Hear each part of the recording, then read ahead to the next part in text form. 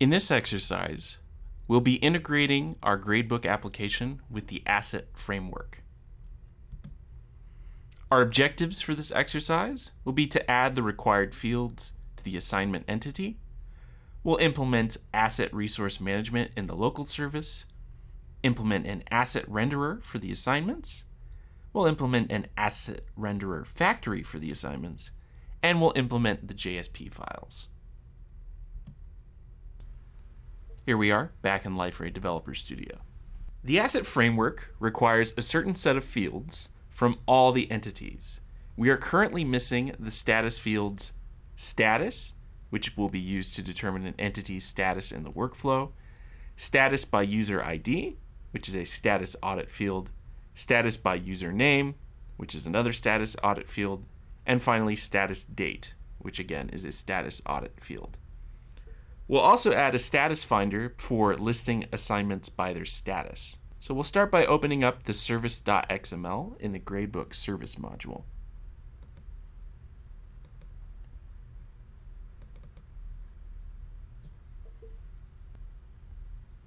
And we'll go ahead and add the status fields from our code snippet in our exercise instructions.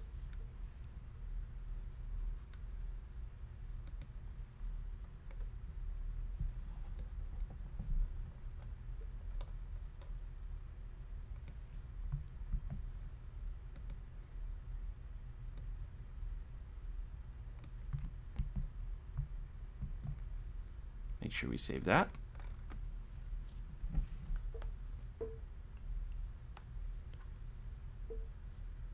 And then we'll go ahead and run the build service task to regenerate the service.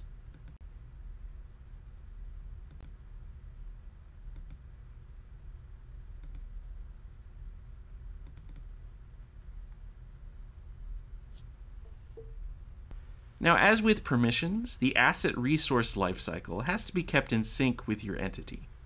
Whenever you create, update, or delete an assignment entity, you have to take care of the asset resource.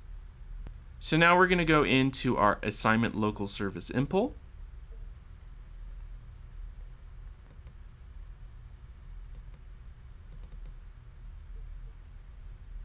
And we'll implement a new update asset method, which you can find in your exercise instructions.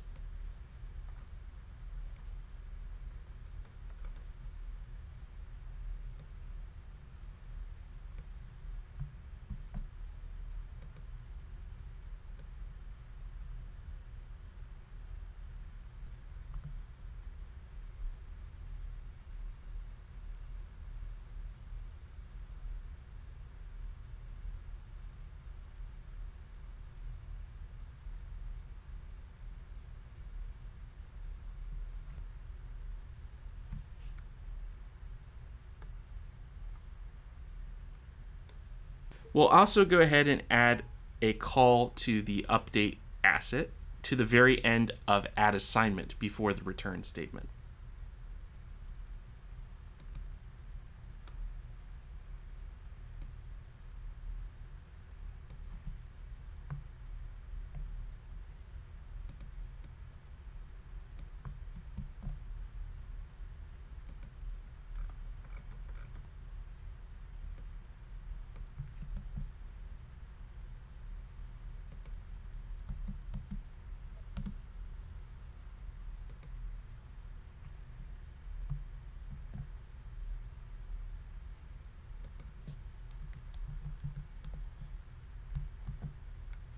We'll add a updating asset resource in the update assignment method as well.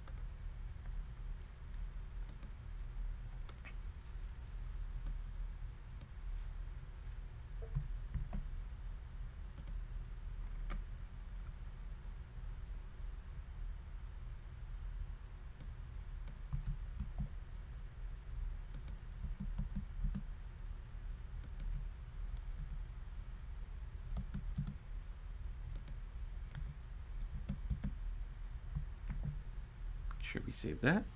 And finally, we'll implement deleting the asset resource at the very end of the delete assignment method before the return statement.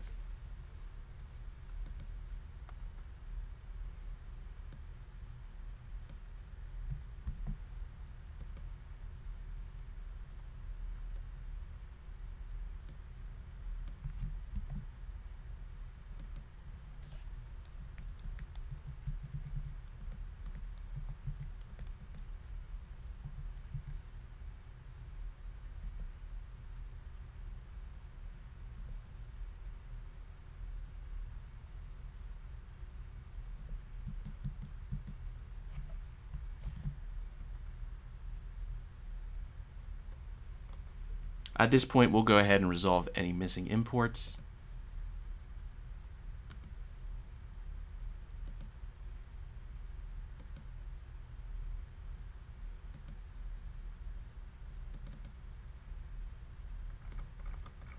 And we'll save our file.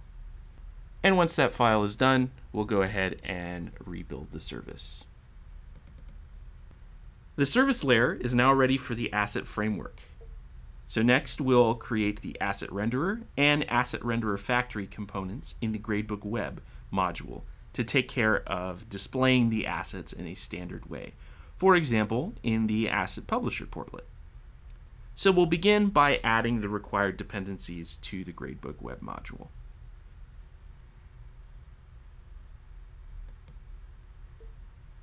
So we'll navigate over to the Gradebook web module.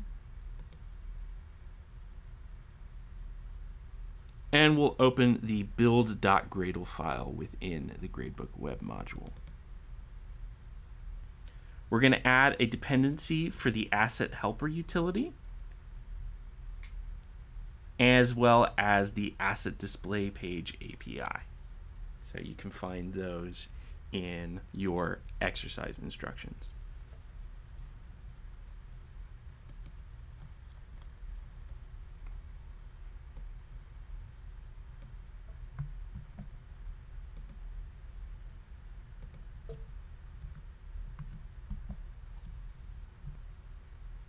Okay, at this point, we're going to go ahead and create a new package within our source main Java.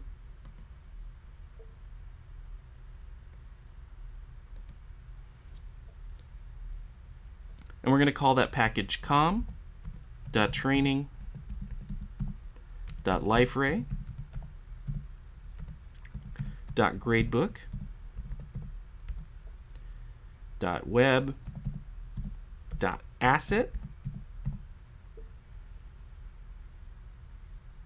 .model.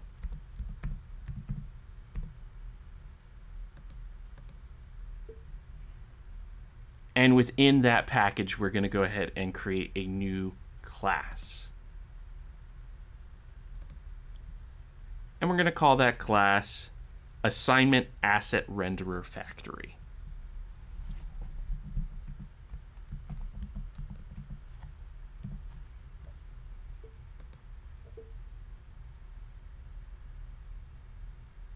And we'll go ahead and implement that according to our code snippet.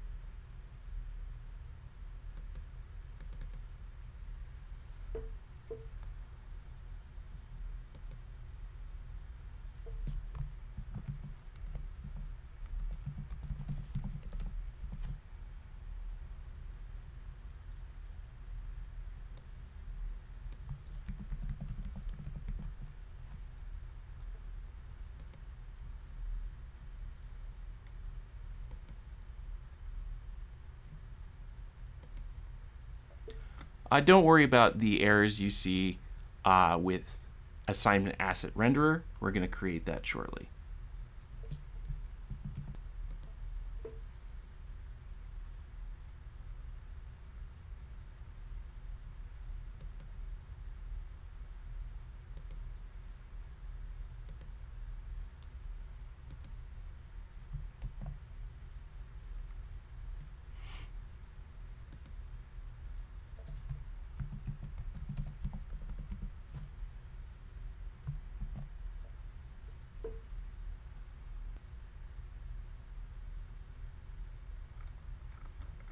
Okay, make sure that file is saved. And now we'll go ahead and create a class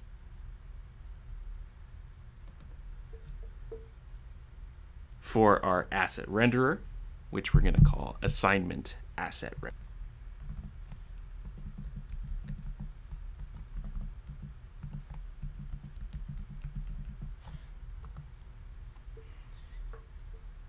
And we'll go ahead and implement that according to our code snippet.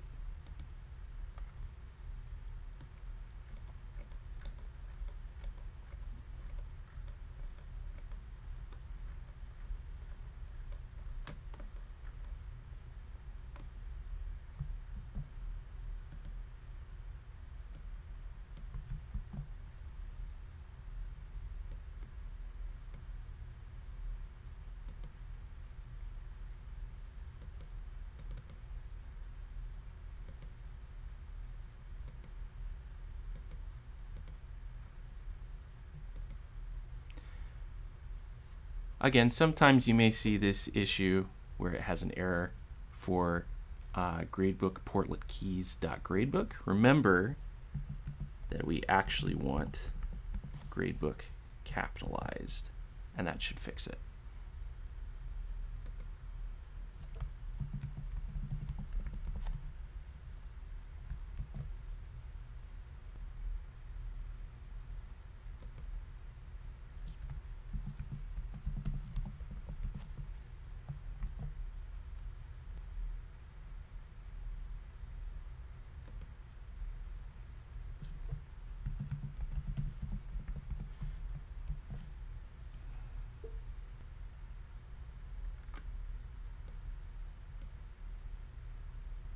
Okay, make sure you save that file. So as the final step, we'll go ahead and implement the JSP files for abstract and full content asset views, which if you take a look at the get JSP path method in the asset renderer we just created, we'll see how that file path is built. So we're going to navigate over to our init.jsp file.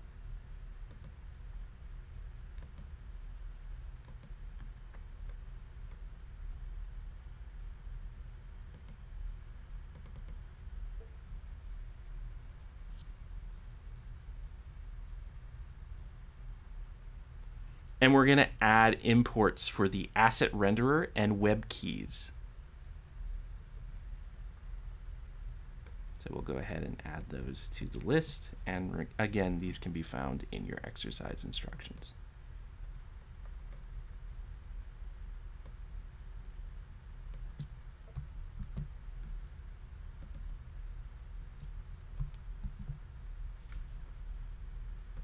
Make sure that lines up. And save our file. So now we are going to go ahead and create a folder in this resources folder.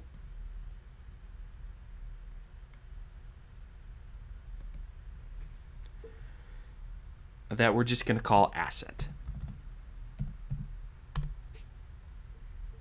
And in that asset folder, we're going to implement two JSP files. The first, we're going to call abstract.jsp.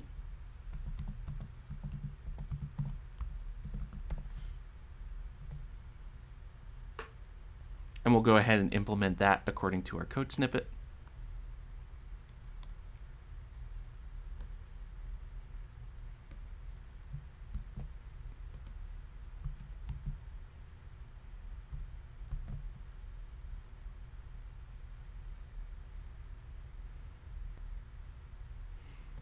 Make sure we save that file. And next we'll go ahead and implement another JSP file that we'll call full content JSP.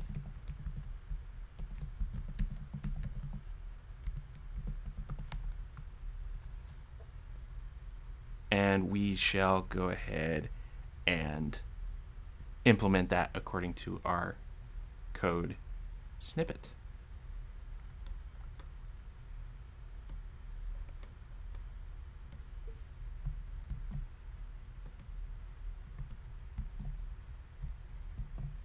And we'll go ahead and save that. So at this point, your application is integrated with the asset renderer. However, remember that to be able to show assets in the asset publisher portlet, we also have to integrate to the search framework, which we'll do in the next exercise.